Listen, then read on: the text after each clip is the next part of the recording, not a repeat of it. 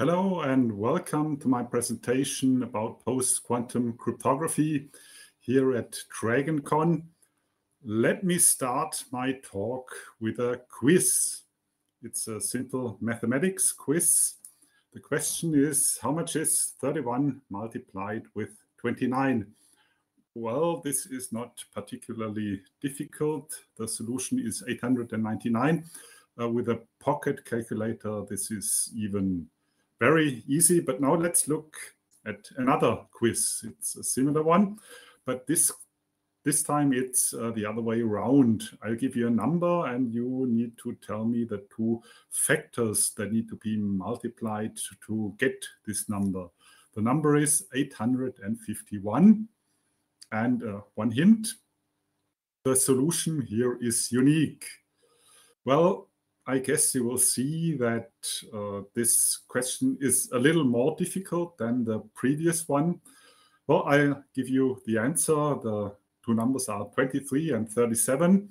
And this solution is unique because these two numbers are prime numbers. So we are dealing here with a prime number product. And in the third quiz, I'm gonna introduce now. You will have again the task to derive the two factors that multiply to a certain prime number product. And here's the number. Well, of course, this is a joke. This number is by far too long to do the job with a mental calculation. Yeah, but I'll give you the solution anyway. Here are the two prime numbers that multiplied with each other result in this long number. And in fact, this is even the current world record in prime factorization. It's a 232-digit number or a 768-bit number. And of course, the solution hasn't been found with mental calculation, but it has been found by a number of computers. And these computers required a couple of years to find this solution. So prime number factorization is a very laborious task. And especially the prime number multiplication is a lot easier than the opposite calculation, the prime number factorization. That's the first message I want to bring along in this talk. And even the best computer needs billions of years to factorize a 500-digit number, while it is just a matter of a second or less to do the inverse computation, the prime number multiplication. So why do I tell you this? Well, this principle is used for the RSA crypto system. I'm sure many of you have heard of RSA, and RSA is based on prime number multiplication. Well, I can't explain how an RSA encryption works at the moment. That would be, that's out of scope, but it's important to note that RSA uses a public key, and this public key consists of a prime number product. This is used for encryption. It's publicly known, everybody can use it. And there's also a private key Alice uses, and this one is secret. And the private key consists of two prime numbers. And the concept is that like for all public key encryption systems, it's possible to derive the public key from the private one, but of course not the other way around. And of course, in practical implementations, the prime numbers are not 17 and 23, but we are dealing with, for example, 2048-bit numbers. So these are some basic facts about the RSA encryption system. RSA is used almost everywhere in the IT world. For example, virtually every smartphone uses RSA. Many ATM machines use RSA, and every web browser, every operating system, every email client. So this encryption system is very popular and very widespread, probably used billions of times all around the world. And one thing that is also important to note, RSA cannot only be used for encryption, but also for digital signatures. So this is what I wanted to say about RSA at the start of my talk. And now let me introduce myself. My name is Klaus Schmeh. I'm a German cryptography expert, a crypto history enthusiast, and book author and blogger. And one of my books is titled Code Breaking, a Practical Guide. It's a book I co-wrote with Ilonka Dunin, who might be known to some of you. This book is not about post-quantum cryptography. It's about breaking codes from the last 500 years with modern means, with computer programs. If you're interested in cryptography and in code breaking, it's certainly worthwhile to take a look at this work. Let's now come back to our actual topic, and I say welcome to my first guest, and my first guest is a quantum computer. Well, as you can see here, a quantum computer looks quite different from the computers we know today. And a quantum computer is based on quantum mechanics. Well, I'm not a physicist, but I know that quantum mechanics is a kind of mechanics that is only valid for the smallest building blocks of matter. And it works completely different from the mechanics we know in our everyday life. One example to visualize this is Schrödinger's cat. This cat is dead and alive at the same time. Well, of course, it's only a model. It's not a real cat, but it's dead and alive at the same time. But only as long as we don't look at it. As soon as we look at the cat, only one of the two states is valid.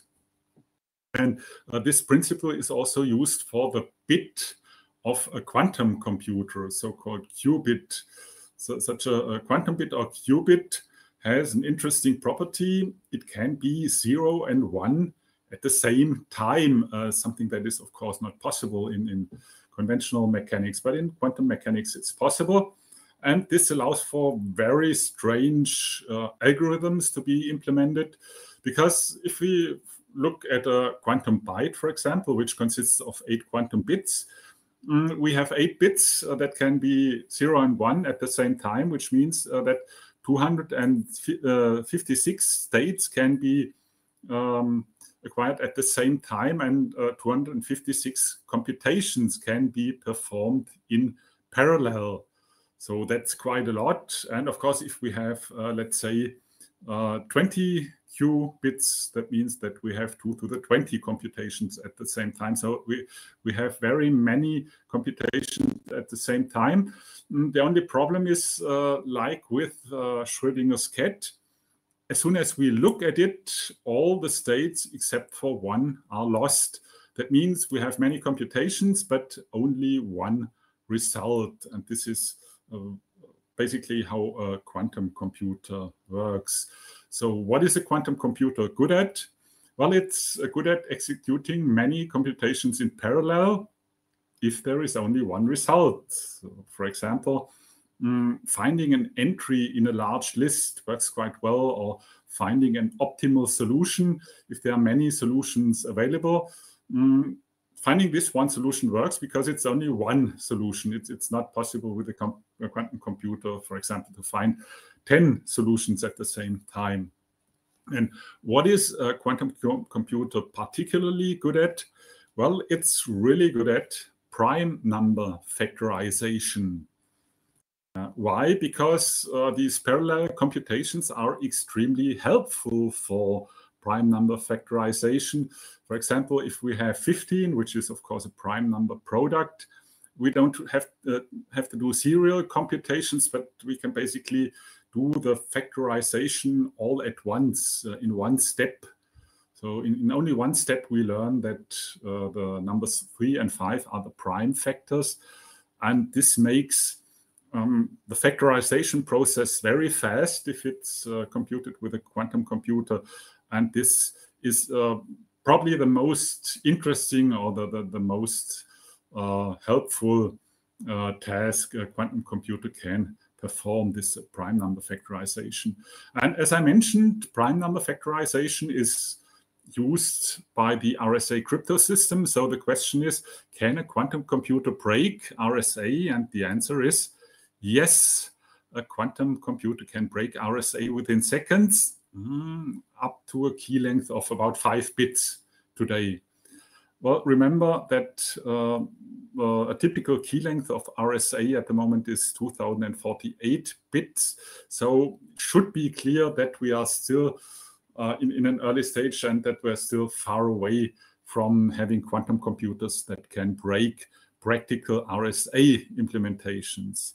But of course, future versions of quantum computers might be more powerful. And who knows, maybe in 10 years, there will be quantum computers that can easily break RSA with 2048-bit keys.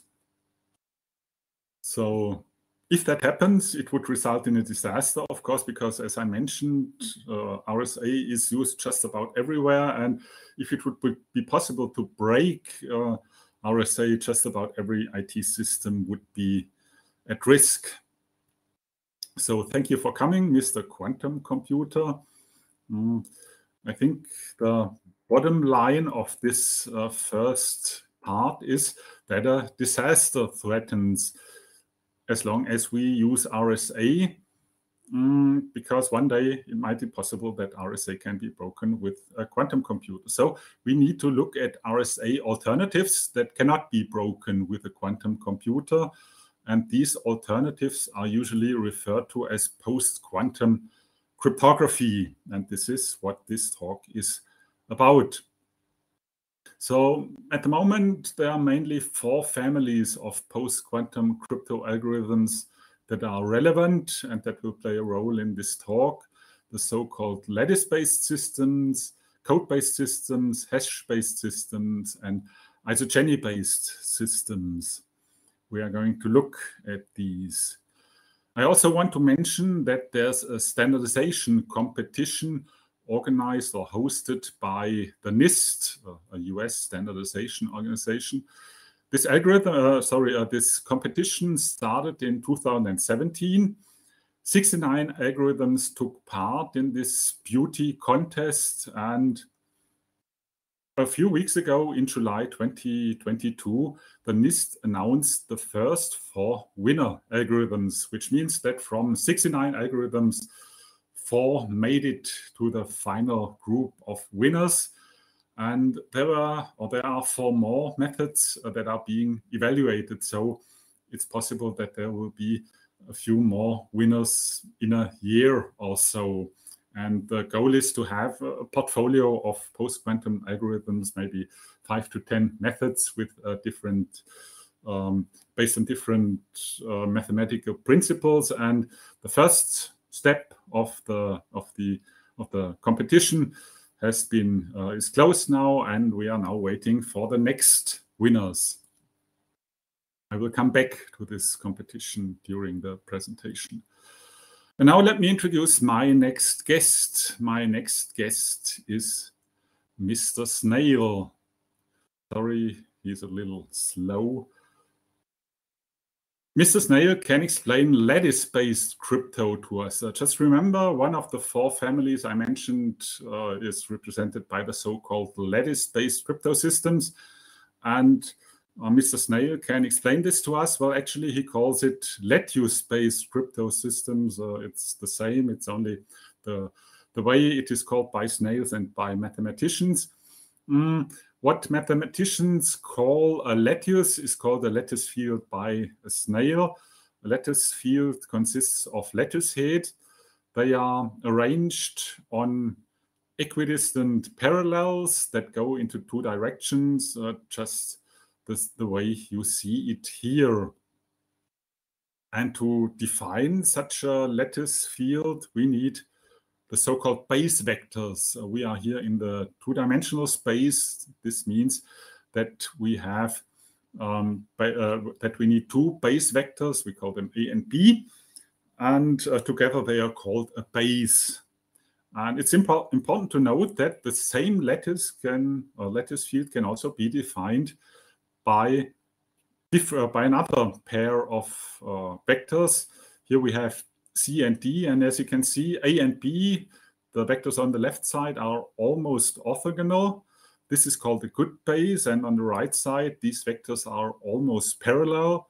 This is called a bad base. So good base and the bad base define the same lattice field, and this distinction is important, as we will see. Now let's look at the snail lattice problem. We assume that snail is placed somewhere in the lattice field. Another question is, which lattice is closest to the snail? Well, of course, this is an important question because the snail is always hungry, but it's also slow. So it really needs to know where the closest lattice head is. Otherwise, it might even starve to death. The answer is quite easy in the two-dimensional case, and of course also in the three-dimensional case. In this case, the lattice head with the red circle is the closest one to the snail. But it gets more difficult if we go to higher dimensions.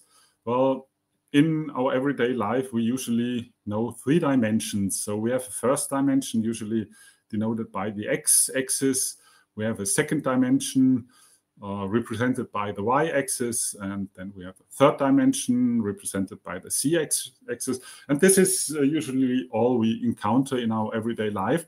But in mathematics, it's easily possible to define more dimensions. For example, we can define a fourth dimension. Of course, this is nothing we can really imagine, but it's something that can be defined, and it's possible to calculate with it. Or the fifth dimension, or we can even define 100 different dimensions.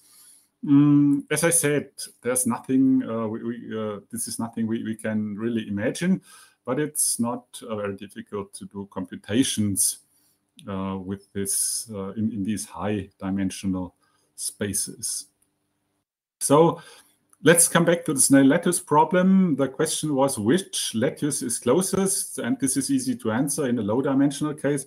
But what happens if we are in the 250 dimensional space? Well, in this case, there's a simple rule saying if we have a good base, this question is still easy to answer. But if we only have a bad base available, it's very difficult. And well, one important fact to add here is that it's always possible to derive a bad base from a good one, but not the other way round. And now we can define our first encryption scheme, the so-called Goldwasser-Halevi encryption, GGH. In this case, or for this system to work, we need a lattice field. Alice's private key is represented by a good base, and her public key is a bad base of the same lattice field. And if Bob wants to encrypt something, he puts a snail somewhere into the lattice field, and the vector between the closest lattice head and the snail is the encrypted, or is the message. So if we are in the 250 dimensional space, this means that we have 250 vector components that we can use to encode the message. So this gives us the opportunity, for example, to encode a 128-bit key. So, and this is sufficient for what we need. And if Bob has encoded the message this way, he sends it to Alice, and with her private key, Alice can derive the closest lattice. And so she can decode the message. Everybody else has only a bad base available, and without the bad base, it's not. With a bad base, it's not possible to compute the closest lattice, and so the message cannot be deciphered. This is like how GGH works. An attacker can't encrypt because he knows only a bad base. So, is GGH quantum proof? The answer is yes. Is it secure? The answer is no, because GGH was broken a few years ago, not with a quantum computer, but with an attack that is completely unrelated to this technology. But of course, it can't be used anymore. But there are other lattice-based methods that are still known to be secure, and these play an important role in today's cryptography. And if we look at the NIST quantum, post-quantum competition again, as I said, NIST had announced 4 winner algorithms, and 3 of these are lattice-based. So you can imagine that this family of crypto systems is very important. These systems have names such as Crystals Kyber, Crystals Dilithium, and Falcon. These crypto systems are still quite unknown, but I'm sure they will gain popularity in the near future because they will be standardized and probably used in practice. So thanks, Mr. Schmeh. And I now want to welcome my next guest. It's a rocket scientist. Well, Mrs. Rocket Scientist will explain code-based cryptography to us, and I can assure you this isn't rocket science. Well, in some sense, it is rocket science because we need to look at a rocket first. So let's assume we have a rocket on its way from the Earth to outer space, and the rocket sends back messages encoded in zeros and ones. And of course, on such a long way, it might happen that an error occurs, that a 1 is transmitted instead of a 0, or at least a 1 is received instead of a 0, although a 0 was transmitted. So how can we avoid this? Well, one simple method is using parity bits. I'm sure you know parity bits. It simply means that each byte consists of a 7-bit payload, and the 8th bit is set such that the number of bits in a word is even.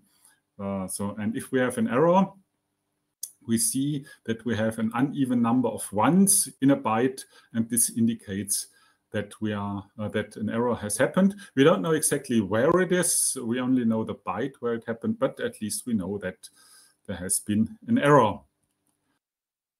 Is there another method? Yes, we can use a 3 times code.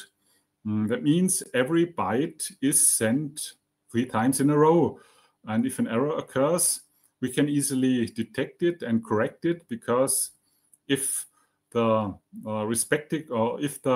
corresponding bits of the 3 bytes don't match, we know that there's an error, and we even know where exactly it is if it's only one error. So let's look at these 2 error correcting systems again. On the one side, we have parity bits, and then we have the 3 times code.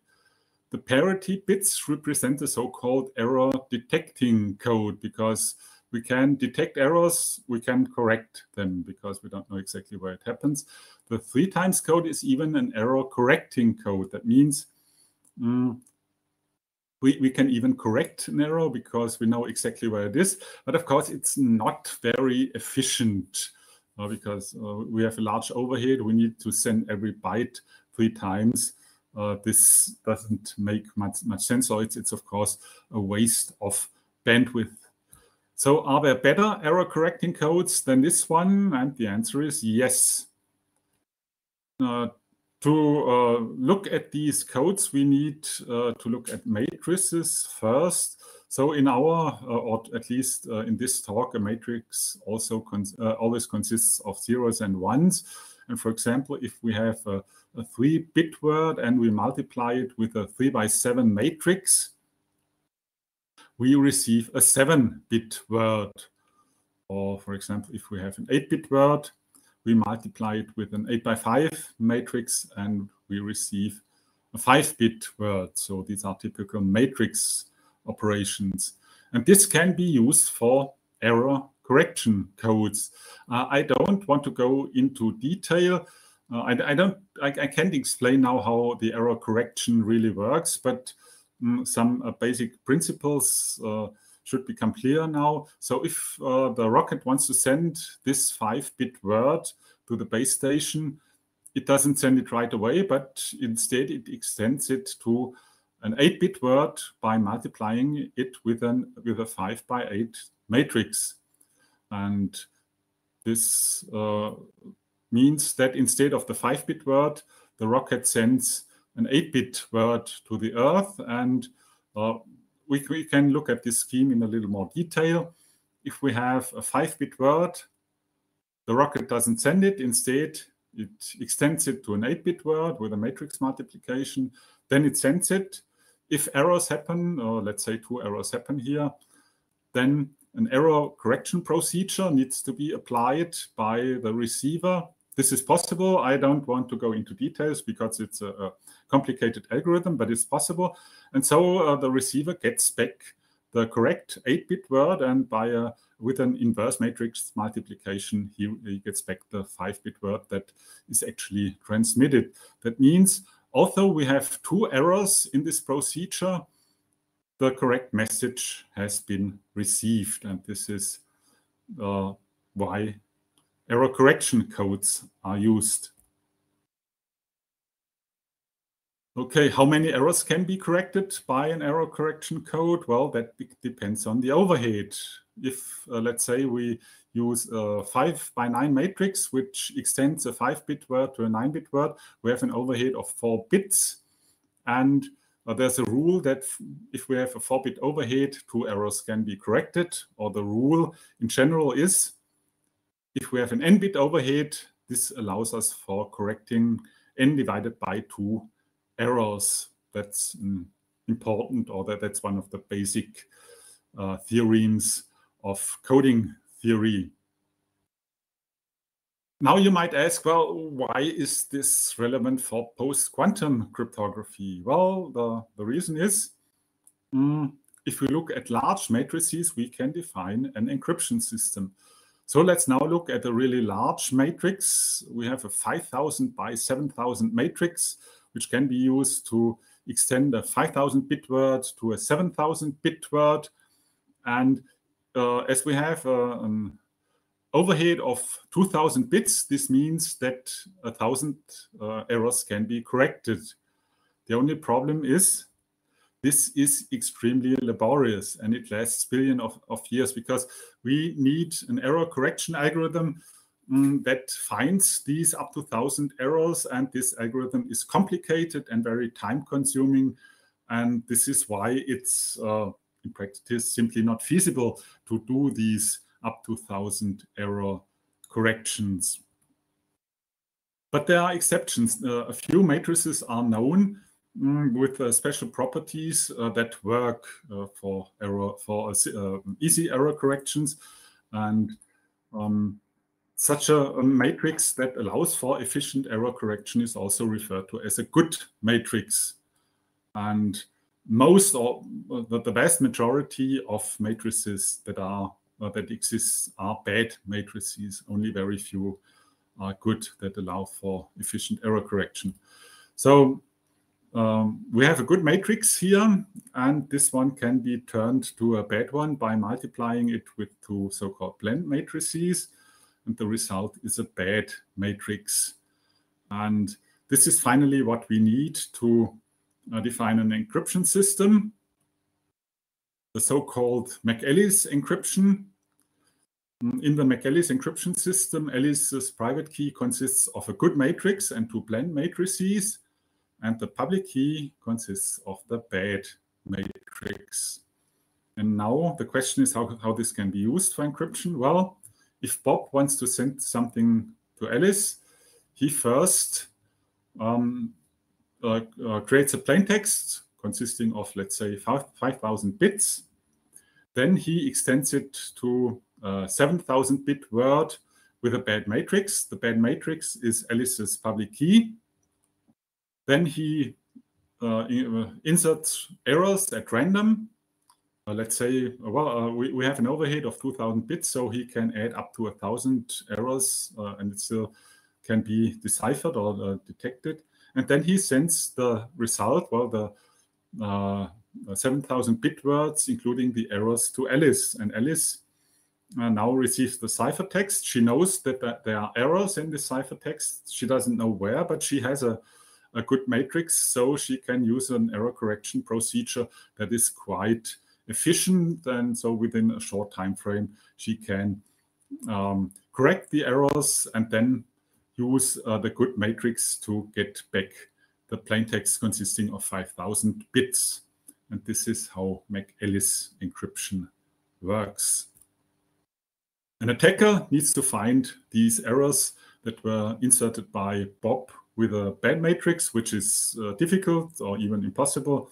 Alice has a good base and she can do it a lot faster. If we compare McEllis with RSA, we see there are some similarities. As mentioned, the private key of RSA is represented with 2 prime numbers. The public key is the prime number product. McEllis uses a good matrix and 2 blend matrices as the private key, and the public key is represented by the resulting bad matrix. This is the McEllis encryption scheme. How long is a public key of a McEllis encryption scheme? Well, this is really a problem. It's usually about 1 megabyte.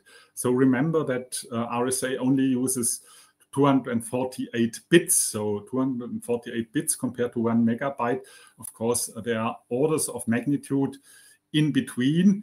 And this is why the McEllis crypto system, which is about 40 years old or even older, has never been very attractive. So the keys are simply too long. It's known to be secure and performant, but the keys are too long. So it has never been used in practice. But now, as we need replacements for RSA that are quantum proof, this may change. And if we look at the post-quantum competition again, as I said, the NIST has announced 4 winners and 4 methods that are currently evaluated. The 3 of the algorithms currently evaluated are code-based, which means that they are similar to McEllis. And these systems are classic McEllis, Bike, and HQC.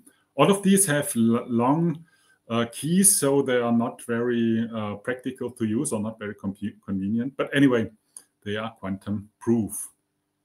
So thanks for coming, Miss Rocket Scientist. Let me now introduce my next guest, Mr. Island Salesman. So he is going to tell us a little bit about his work. Well, recently he wanted to sell an island to Alice. And Alice said, yes, I would like to buy an island, but before I purchase it, I want to look at it. So she took an airplane, flew to the island, looked at it, and made her decision. And before all this happened, she and the island salesman agreed upon a protocol that said she would send either a yes or a no. Yes means I buy, no means I don't buy. The only problem about this protocol is both can cheat. Alice can send a yes and later say it was a no, or the other way around. And of course, the island salesman can say, I received a yes, though it was a no, or the other way around. So basically, the two need some kind of signature scheme. So here's what they can do. Well, Alice can leave behind 2 safes with a combination lock each. And safe number 1 contains a statement signed by Alice, and this statement says, yes, I buy. And the second safe contains a statement saying, no, I don't buy, of course, also signed by Alice. And when Alice has made her decision, she sends either combination 1 or combination 2 to the island salesman. And if it's combination 1, it's a yes, and the salesman can open the safe, and then he has a written statement in his hand and a signed statement saying that Alice is going to buy the island. And of course, if safe 2 is, if he opens safe 2, it's the other way around. It's a signed no statement. Alice's private key in this case is the pair of combinations. The public key is represented by the 2 safes and their content. One special property of this protocol is that Alice needs to publish half of her private key. And of course, each private key can only be used once. So if she wants to send several bits, she needs to leave behind more than one pair of safes. Now the question is there also a digital version of this protocol? And the answer is yes. In this case, Alice doesn't leave behind two safes, but she leaves behind two hashes of random numbers. Random number one stands for yes, random number two stands for no. And when she has made her decision, she either sends random number one or random number two, and the salesman can check if, for example, random number one, when hashed, really leads to the hash he has available, and if it's random number two, again, he checks if the hashing function delivers the hash that was left behind by Alice. And of course, again, Alice's private key is here represented by the two random numbers. The hashes are her public key. And again, Alice needs to publish half of her private key, which is very unusual for a crypto system, but this is the case here. And again, this scheme can be only used once for one bit. If Alice wants to sign more than one bit, she needs to leave behind more pairs of hashes. So you might say this looks pretty laborious because all this I showed you is just for signing one bit, or she needs to leave behind more hash values, which is not very efficient. So yes, this method is a little complicated, but there are ways to improve this method. But anyway, in spite of all these improvements that are possible, hash-based signatures have either long signatures or long keys or both, or it's a trade-off. If you have long signatures, it takes long to verify or to create a signature. Well, basically, these hash-based signatures are not especially convenient to use, but they work and they are considered very secure, and most of all, they are considered quantum proof. Let's look again at the NIST competition. Among the first 4 winners that have been announced, there is one hash-based system, and it's named Sphinx Plus. It's a hash-based digital signature scheme. So thanks, Mr. Island Salesman, and let's now come to our last guest. Our last guest is Mr. Craftsman. And Mr. Craftsman will tell us something about isogeny-based cryptography. Well, isogeny-based cryptography is actually about, or the foundation is about elliptic curves. You might have heard about elliptic curves. There are even crypto systems based on elliptic curves. All this doesn't play a role here. In this case, elliptic curves are used in a completely different way. They are used to build a maze. Of course, this maze is a lot larger than you can see here. But basically, these mazes produced from these elliptic curves have very interesting properties. For example, jumping from one room to the other has some similarity with the power function. Well, of course, this is a little simplified now, but basically, if we have a room R in this maze, and we can do 7 jumps, we can call this so we can call this R to the 7. And now I'm sure most of you have heard of the Diffie-Hellman key exchange before. And such a Diffie-Hellman key exchange is exactly what Alice and Bob can do when they have an isogeny-based maze they can use for a key exchange. They start at the room R. So Alice's private key, let's say, is 7. So she does 7 jumps. Bob's private key, let's say it's 3. So he does 3 jumps. And these special properties of this maze based on elliptic curves makes it possible that if Alice sends her R to the 7, jump collection to Bob, and Bob sends his R to the 3 jump sequence to Alice, they can use it like a Diffie-Hellman key exchange. So if Alice takes R to the 3 and takes it to the 7, she receives R to the 10. And in a similar way, if Bob takes R to the 7 from Alice and computes takes the result to the 3, he also receives R to the 10. So both of them receive the same path in this maze, and this is why they have and they can use this path as a key, and it's secure because the logarithm that needs to be computed in order to learn the steps the two perform is very difficult to compute. So basically, it's a Diffie-Hellman system in a completely different environment than is usually known. And doing it in this environment is quantum, or makes it a quantum proof system. So R10 is the key here they have in common. Okay, now one brief look at the competition again. Among the 4 more methods currently being evaluated in the next step of the competition, there is one isogeny-based system. It's called Psych. And well, just a few hours before this talk was recorded, I read on a web portal that this post-quantum algorithm Psych has been broken. So as I said, it's just a few hours ago that I learned about it. I can't say much about it. My impression is that this system now will be kicked out of the competition.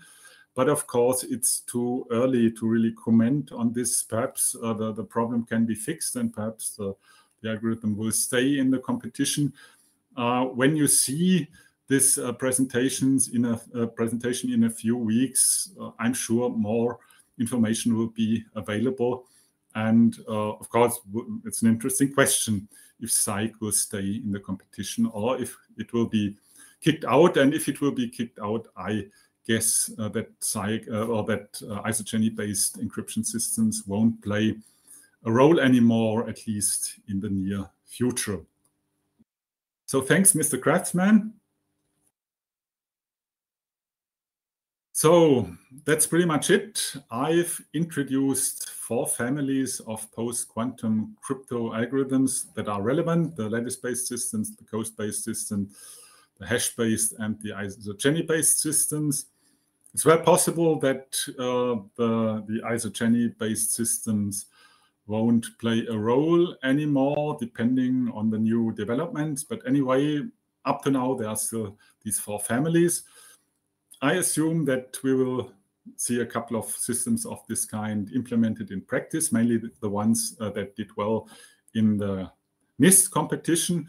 And apart from that, we will see what happens. Of course, it's always possible that something new or some new attacks are detected, and this will change everything, but we will see what happens. So all I can say to conclude this session, thanks for watching and goodbye.